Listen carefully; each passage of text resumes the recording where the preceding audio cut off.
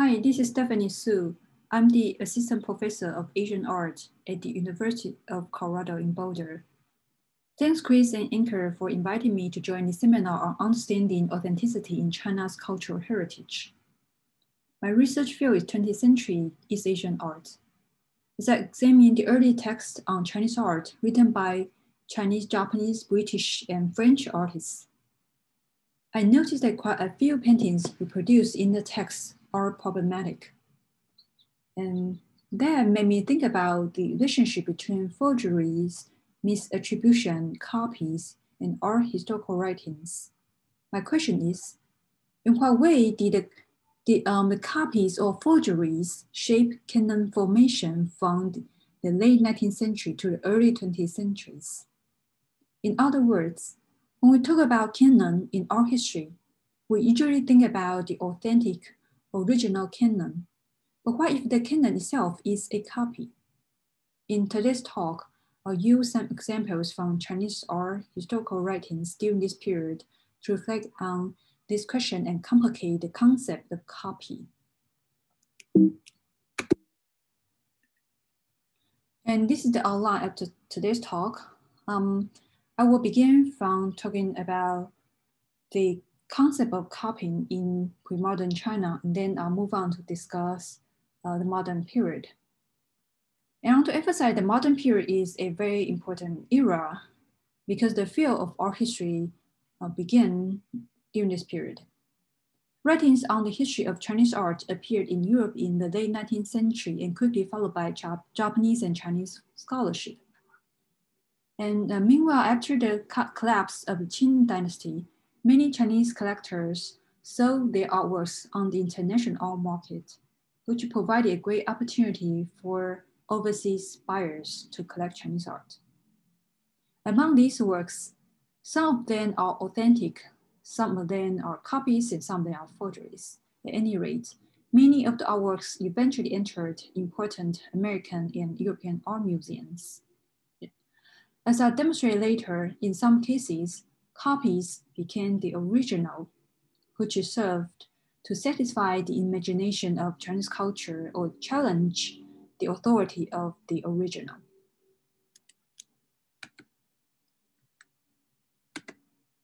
The early textual record on the importance of copying in painting begins with Xie He's writing.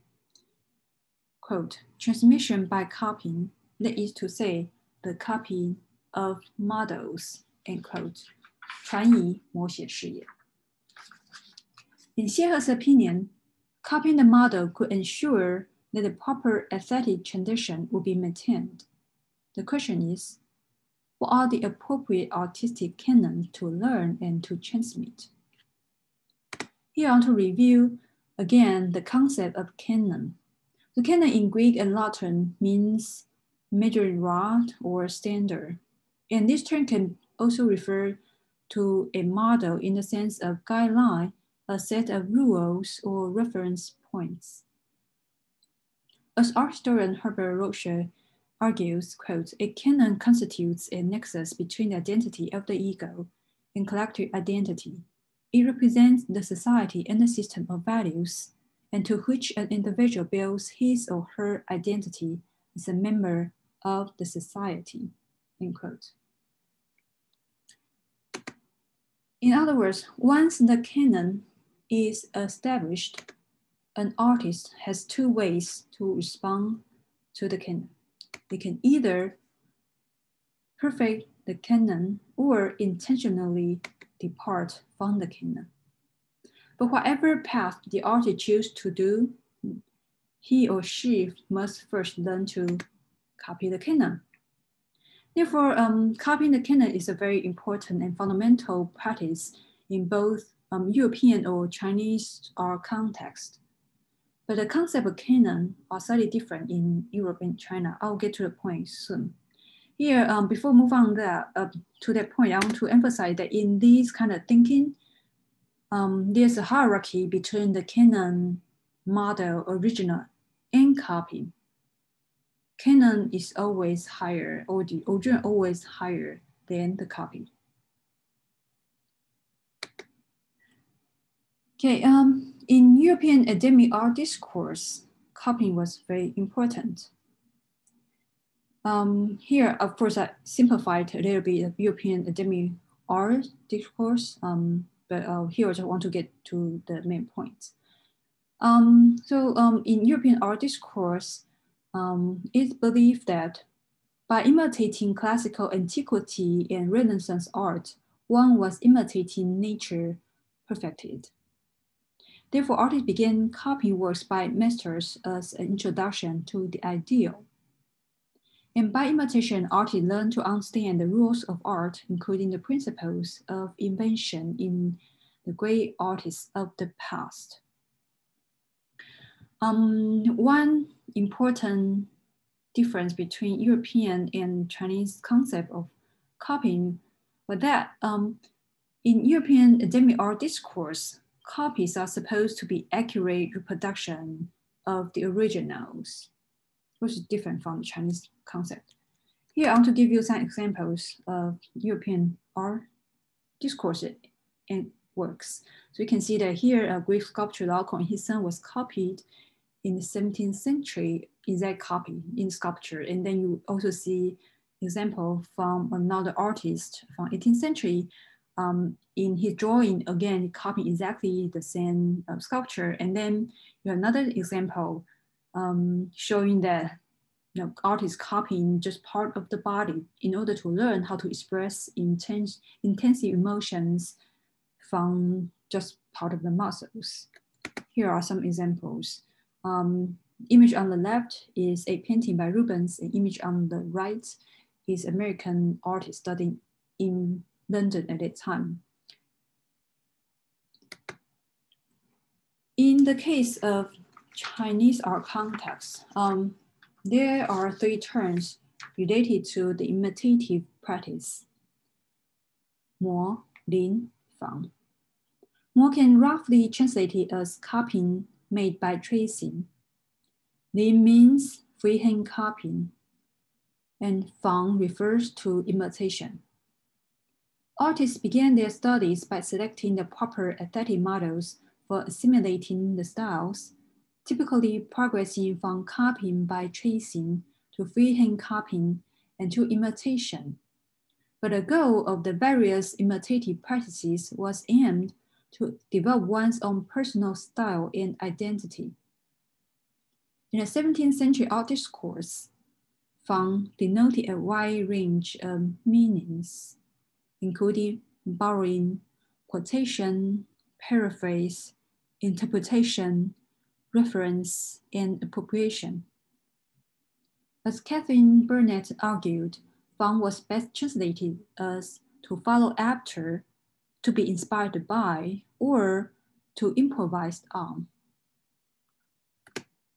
For literati painter Dong Qichang, the goal of Fang was to depart from the original, not to conform to it. In this way, he could achieve an imaginary conversation or spiritual communion with classical masters. The image on the right is a work by Dong Qichang in which he imitated the style of a 14th century master, Ni Zan. In East Asia, in addition to transmitting aesthetic models and developing one's personal style, art historian Patricia Graham also pointed out other reasons for legitimate copying, including, for instance, the need for a religious object to serve as a stand-in for images too sacred to be displayed publicly, or the importance placed on accurate copies of a religious image used to explain complex religious teachings, without which particular devotional practices could not be transmitted, or the production of art as a meritorious act of religious devotion, or the fashion for antiquarianism, which popularizes older style, or the perpetuation of a hereditary artistic lineage for which multiplicity of its products on the ability of its members to create works with a recognizable brand, or the necessity of preserving, as a pictorial record, the appearance of a damaged or destroyed original. In Craig Canons' study on the culture of fakes during the Ming China, he argued that the ability to discern a fake and authentic piece indicate one's taste, status, and social capital. Canons wrote, quote, "If you cannot recognize fakes at a glance, you are not even mediocre," end quote. In other words, the ability to distinguish fake attested to one's social status between those who possess only the wealth necessary to act as consumers of antiquities and those who possess the scholarship and morality to truly appreciate antiquities. The situation in the early 20th century, however, was complicated. As Chinese art entered the global art market in the late 19th century, the aesthetic taste became a double-edged sword. Some famous collectors and connoisseurs also developed savvy business skills to profit from the global market demands. For example, Luo Zhenyu was a controversial case. According to art historian Hong Zaixin's research, Luo Zhenyu relied on his reputation as a respected connoisseur and sold off a mix of authentic and forged paintings to interested Japanese collectors in order to support his life in Kyoto and research on oracle bones. Therefore, those who possess aesthetic knowledge complicate the issue of authenticity in the art market. This is a comment from the publisher and art collector Deng Shi, which provided a vivid description of how the art market looked like in 1911, around 1911. Quote, "In the past 2 or 3 years, Westerners began to be interested in purchasing old Chinese paintings. After the events of 1900, genuine works of Tang, Song, and Yuan paintings in the former imperial collection have been transported to all parts of the world. They have found places in the museums of Paris, Berlin, London, and elsewhere for public exhibition. Having been exposed to the old paintings from China, Westerners started collecting them to show off the elegance of their taste. However, they could evaluate what they were collecting only by their resemblance to the dispersed masterpieces from the imperial collection. Because they had little knowledge about connoisseurship, one criteria was to get silk paintings in darkish color, another to choose certain subject matters like figures, birds and flowers and animals, but they ignored the authenticity of the inscriptions and seals. In the past 2 years, nearly all the old darkish paintings, despite their quality, have been separated out for export from China, a fashion that had brought a huge profit to the antique painting dealers," end quote. I want to emphasize in this global circulation of artworks, Japan played a especially important role. Usually, paintings reproduced in Japanese publications were also reproduced in European and other Chinese books, which created a chain of global circulation of knowledge. In this case, as you see in the image on the left was misattributed to Emperor Song Huizong. And this painting eventually got reproduced in different publications. For instance, Lawrence Bion's book, Painting in the Far East, published in 1908, described this painting. And Ernest van der Rosa, Epochs of Chinese and Japanese Art, published in 1912, also reproduced this painting. And van der Rosa was a curator of the Museum of Fine Arts in Boston before he passed away. And this painting was also reproduced in Nakamura Hosetsu's book, History of Chinese Painting, published in 1913. And this book was translated into Chinese in 1926. And this is another example showing you the important role Japan played. So the image on the right is a copy by a Japanese artist in imitation. Zhao Mengfu. Of course, it's not Zhao Mengfu. And this painting was reproduced in Herbert Allen Giles' book, An Introduction to the History of Chinese Pictorial Art, published in 1905, which was the first book in the English language that focused on the history of Chinese painting. And you can see this paragraph was possibly written by Louis Bignon because initials. And here you can see Bignon spoke highly of this painting and also Zhao Mengfu's style. Quote, his actual brushwork of incomparable delicacy and power is seen in the landscape row, also in the possession of the British Museum, a fragment of which is reproduced in this book, end quote. Louis Bignon was a curator at the British Museum at that time, and this is what he wrote in his book. Zhao Mengfu, known to the Japanese as Qiu Sui Go, was famous for his horses, and there are two paintings now in the collection of the French Museum. They're described as copies, though of such fine workmanship that they might well be thought originals, end quote. In Bignon's opinion, if the copies are so good, then they might as well be thought as the originals. So because of this reason, there are actually quite a few forgeries and copies or misattributed paintings in the art museums in Europe. Therefore, when Chinese artist Xu Beihong organized a Chinese art exhibition in Paris and later on in other cities of Europe in 1933, it noticed quite a few forgeries in the collection of European collectors. This is written by Xu Beihong, quote, this exhibition included some anonymous works, which are fine works of the Song Dynasty borrowed from Belgian collector Adolf Scolet, but his collection also has quite a few forgeries. Also borrowed about 10 pieces of Song mural painting from art dealer City Lu. And nevertheless, Xu Beihong's exhibition was very popular in Paris. And besides Xu Beihong, another Chinese artist, Liu Haisu, also organized a few Chinese art exhibitions in Europe in 1934.